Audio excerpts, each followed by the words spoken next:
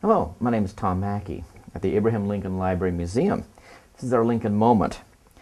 Here in the three-dimensional vault, this is where we store objects, artwork, artifacts, various materials in the collection which are not going on exhibit. Some of these are actually study pieces, items such as this ribbon here from 1909, the National Encampment of the Grand Army of the Republic.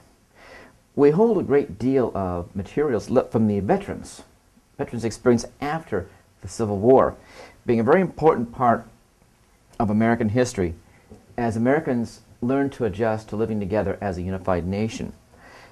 A neat piece in that same theme made during the Reconstruction era is called Taking the Oath. Actually produced in large amounts.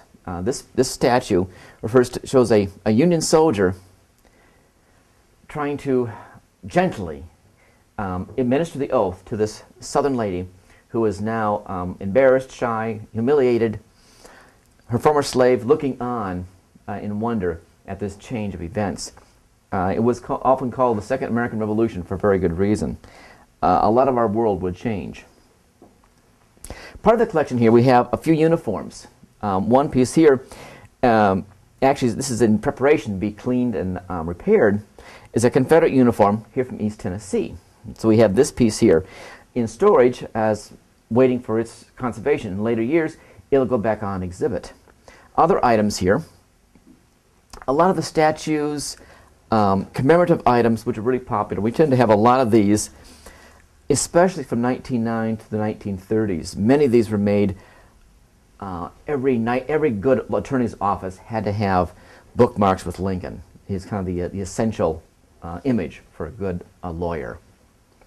Other items in here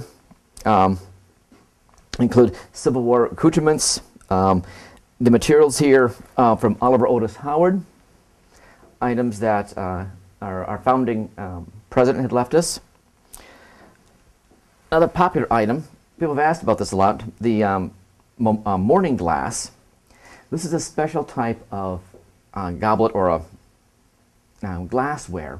It was used particularly in celebration or in memory of Lincoln, during Memorial Day, at the time of Lincoln's assassination.